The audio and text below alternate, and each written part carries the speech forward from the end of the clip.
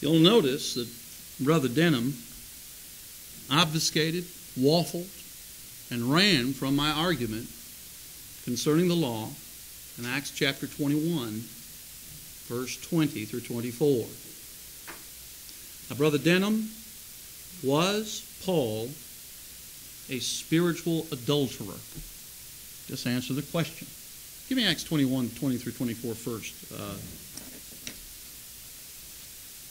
Scott? All right. Now, I made an argument, and I want you to deal with it. I want you to go to Romans chapter 7, and I'll answer that for you. By the way, Romans 7:4, they were being married. 2 Corinthians 11, verse 2, said they were espoused. Okay? So the marriage comes in Revelation 19:7. They weren't married yet. It was the espousal. In the Hebrew reckoning of things, a young damsel stayed in her father's house. And that father's house was crumbling. Judaism was crumbling as the body of Christ was being raised. At the marriage, she was then presented, not for the destruction of the church, for Jesus now to divorce the church, but to marry the bride. And so his reign would last forever, and we have the fulfillment of that today. He's still waiting for marriage now. He's not married to the Lord yet, according to his doctrine. We're married today. Now, he did not answer this argument because he cannot answer it. It cannot be contradicted. It cannot be vitiated. It can't be weakened in any way. I call this argument the trilemma of the law. Now notice, and when they heard it, they glorified the Lord. We find James and the elders at Jerusalem. They come and they see Paul. Thou seest, brother, how many thousands of Jews there are which believe. Now watch it. They are all zealous of the law. You remember how Ananias was chosen to baptize Saul, a man who was devout according to the law? How is that possible? Because as Jews, they followed the law as their civil law. That's exactly what they did. Now notice in verse 21, they are informed of thee that thou teachest all the Jews which are among the Gentiles to forsake Moses, saying they ought not circumcise their children, neither to walk after the customs. Now, Brother Denham, he said, I have lived in all good conscience before God unto this day. Now, if he believed that the law had ended for him and the other Jews, he should have said, that's exactly what I teach. I teach them not to circumcise anymore. I teach them not to walk according to the law. That's not what he said, brethren. Now watch. What is it therefore? The multitude must needs come together, for they hear that thou art come. Do therefore this that we say to thee. We have 4 men which have a vow on them. This is a vow according to the law, is it not? Is that not the Nazarite vow? Take and purify thyself with them, according to the law. According to the law. He purifies himself according to the law. And be at charges with them, that they may shave their heads, exactly what they did at the end of the vow. Same thing in Acts 18:18, when we have Paul, I believe, shaved Apollos' head at Cenchrea. That's what I think was going on there. And all know that those things whereof they were informed concerning thee are nothing, but thou thyself also walkest orderly and keepest the law. Now, was he a spiritual adulterer? Please answer my question, Brother Denham. Now, there's 3 possibilities. He is either ignorant, or he is arrogant, or he's a faithful Jew and a faithful Christian at the same time. All right? He is not ignorant. Give me Romans 15:31. Now please notice the force of my argument. It will not be contradicted. It will stand.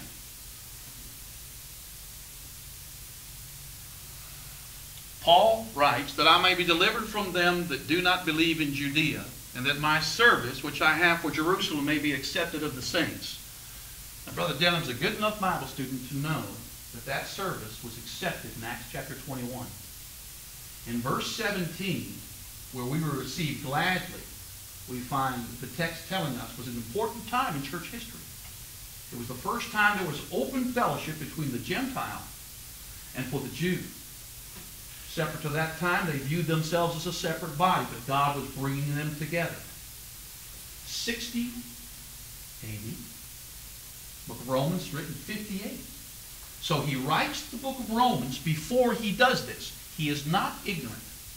Acts 20, 26 and 27. For I have not shunned to declare unto you all the counsel of God, pure from the blood of all men. He is not ignorant. He writes the book of Romans before he goes to Jerusalem. He goes into the temple with charges. Apparently he pays the charges for the 4 others. So not only does he involve himself in Jewish sacrifices, he pays for others to do it. So he's fellowshipping them. He's participating in their worship. Now he's not ignorant. He's not arrogant. You did cite Acts 23 verse 1, that he had lived in all good conscience before God. Well, okay, I think I heard that he did. Right? I think he did. We'll go back and find on the tape. I'm pretty sure that he did. But even if he didn't, Paul said that in Acts 23 verse 1. I have lived in all good conscience before God unto this day. So he wasn't a hypocrite. Okay? So what he's doing here in Acts 21, 20 through 24, he does with a pure conscience. How is that possible that he keeps Jewish charges? How is it possible that he does this not being ignorant and not being arrogant? He is a faithful Jew and a faithful Christian at the same time. The house has Jewish elements in it. And that law was being destroyed. Now, as a Jew, as the light of Christ was being revealed, they would follow Christ. They wouldn't be dominated by the law. So as the light increased, they would recognize what parts applied and what parts did not. So in Acts chapter 10, verse 1, 10 to 12 years after Pentecost, the Lord comes to Peter and says, rise, kill, eat. What does Peter say? Not so, Lord, I've never eaten anything common or unclean. The Lord rebukes him 3 times. Why does Peter have the idea? And so did the rest of the Jewish church, because when that signaled that the diet laws had changed, the Gentiles would come in. God is now gradually revealing the truth. So give me 2 Peter 2 now, 18, 2 Peter 1, 18 and 19.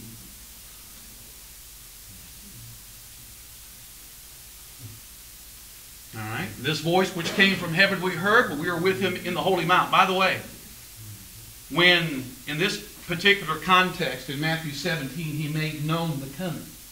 In Matthew 17, we find Jesus and Moses and Elijah transfigured, and they saw the nature of the coming, the spiritual coming of Christ. The law and the prophets would go away at the coming of Christ. That's exactly what he was saying in Matthew 17. Now look now in verse 19. We have also a more sure word of prophecy, whereunto you do well to take heed, as a light that shines in a dark place. That darkness was passing away. 1 John 2, verse 8. It was the last time, 1 John 2, 18. Until the day dawn and the day star rise in your hearts. This is the fullness of Christ and the revelation. They can scoff at it if they want. It's the face-to-face meeting with Christ in the revelation, in the day of revelation. That's exactly what he was saying. So there's a transition period that's going. Give me the New King James in 2 Corinthians chapter 3, please. Verse 11. 2 Corinthians 3. It's the same thing. It's the transition period.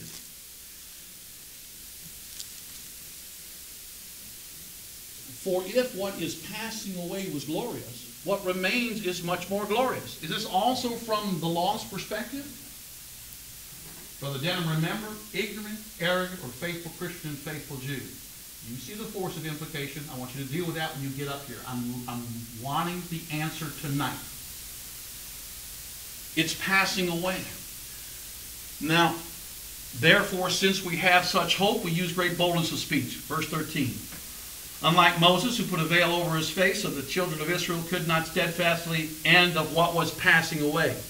But their minds were blinded. For unto this day the same veil remains unlifted in the reading of the Old Testament, because the veil is taken away in Christ. But even unto this day, when Moses is read, the veil lies on their hearts. Nevertheless, when it turns to the Lord, the veil is taken away. Now the Lord is the Spirit, and where the Lord is, there is victory.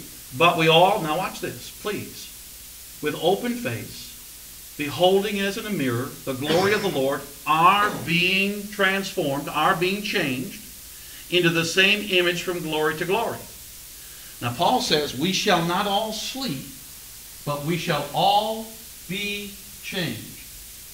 It's not a miraculous change at the end of time. It's a spiritual change at the time of the end.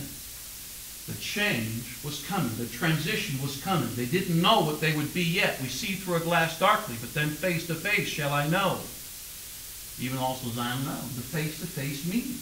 If you can see the truth in 1 Corinthians 13 verse 12, you can see the truth of 1 John chapter 3 and verse 2. And the law was passing. So for the 40-year period where the miracles were given, it's the transformation of the old covenant people. As the body was dying of Moses, the body of Christ was giving it life. Give me the body. How much time do I have? About 8.5 minutes. All right, give me the body, please.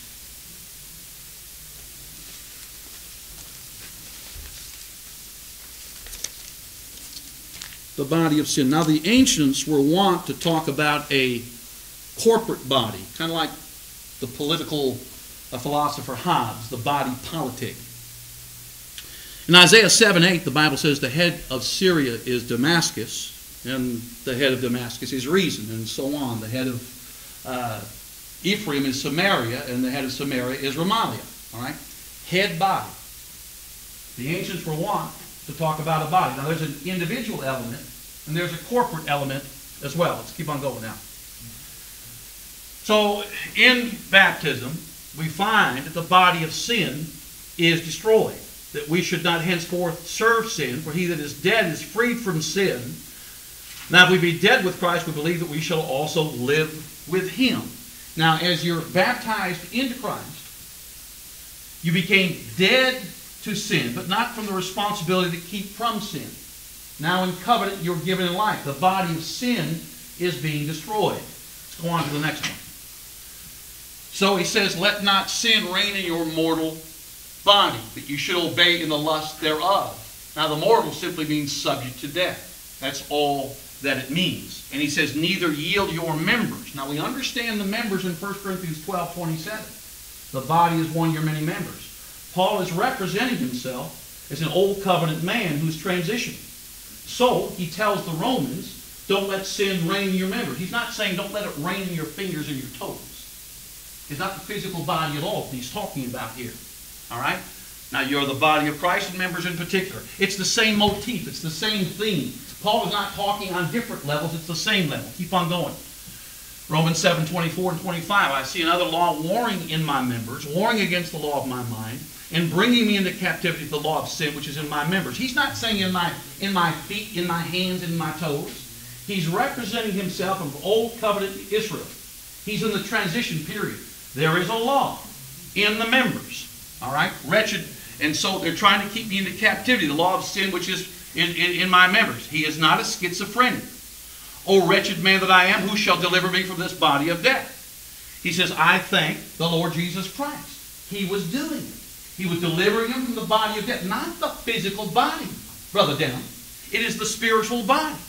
So he says, if any man have not the Spirit of Christ, he is none of his. And if Christ is in you, the body is dead because of sin. There's an individual element and a corporate element. We are part of the body that's transitioning. So the body is dead because of sin. That's old covenant Israel. The Spirit of life is giving it righteousness. It's beginning to live. Now keep on going. Give me the next phrase. Isaiah had predicted, thy dead men shall live, also together with thy dead body they shall arise. Awake and sing that dwell in the dust. The dew of herbs of the earth shall cast out her dead. It's the type of resurrection. Old covenant Israel is being resurrected. And finally it will come with the earth and Hades being done away with. And the marriage thief is there as well. All right. 5 minutes. Now the sufferings of this present time are not to be compared with the glory about to be revealed. Now, Brother Denham, pay attention here. You've got to understand this. Art and Gingrich, Mello, look what they say. Here's the scholars. All right? To be on the point of, to be about to, apocalyptonai, about to be revealed. Now that's Art and Gingrich. It was about to be revealed. Okay? What? The sufferings of that present time of the body. So that body of the humiliation, the body of the sufferings of Philippians chapter 3 was about now to change. It is a corporate body. When Paul says, "With body do they come?" he's talking about a plural a pronoun in a singular subject. All right?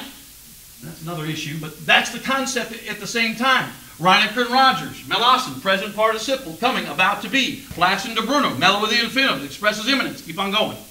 All right? Because the creature itself shall also be delivered from the bondage of corruption into the glorious liberty of the sons of God.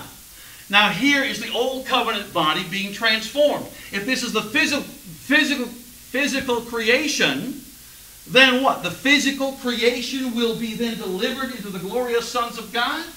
That's not the idea. It's the corporate body. Give me the next text. Not only ourselves also, which have the first fruits of the Spirit, those with the first century Christians, even ourselves, groan within ourselves, waiting for the adoption of the body, to wit, the redemption of our body. Notice, plural pronoun, singular subject. All right? They were sealed with the Spirit till the day of their redemption. That's what Jesus referred to. It's the same kind of redemption. Now, to whom was given the redemption? Who are Israelites, to whom pertaineth the adoption. Now notice, the adoption of the body to the redemption of our body. God is not going to adopt your physical body. You don't need your physical body redeemed. It was the spiritual body as you partook of the body that was being redeemed. God's not going to redeem your hairlines. He won't do it. He's not going to redeem Brother Denham's gray hair, though it looks very stately and very debonair. He really is a good-looking guy for his age. However, that's not what needs to be redeemed. It doesn't need to be redeemed. It's the inside that was redeemed. Now give me Ephesians. Give me Ephesians chapter 1. One of the important things to see the prolepsis, the already but not yet of Scripture. Ephesians 1:7. In whom we have redemption through His blood. Who has redemption? This was the church being redeemed. Okay? Give me verses 13 and 14. All right, 13 and 14. In whom also you trusted, after you heard the word of truth, the gospel of your salvation, in whom also you, having believed, you were sealed. That's the miraculous sealing of the Holy Spirit of promise. And we'll never get the Holy Spirit straight until we get our eschatology straight. We got all these indwellers all over the brotherhood because they're saying, well, I'm sealed to the day of my redemption. No, they were sealed to the day of the redemption. We have the completeness of salvation today, who is the guarantee of our inheritance until the redemption, what? Of the purchased possession. The purchased possession is not your physical body. It's your spiritual body. You're a member of the body that was being redeemed. Now look at Ephesians chapter 4, verse 30. Look what he says. And do not grieve the Holy Spirit of God, by whom you were sealed for the day of redemption. That's the church. The purchased possession. They're redeemed. They were waiting for the day of redemption. They were saved. They were waiting for the day of salvation. They had grace. They were waiting for grace to be revealed at the last time. It is the already but not yet of Scripture. It's the process of redemption that was coming. And He would appear a second time without sin unto salvation. The picture from Romans 6 to Romans 8 is not about a physical body. It's about a spiritual body being transformed. And when I say the resurrection, I mean resurrection life of the body which is being transformed. When the dead ones were raised, when the Hadean world was raised, At that point, the body was completely transformed because the law ended. Now, Brother Dan, when you get up here, Acts 21, verse 20 through 24, he's either ignorant, he's arrogant, or he's a faithful Jew and a faithful Christian.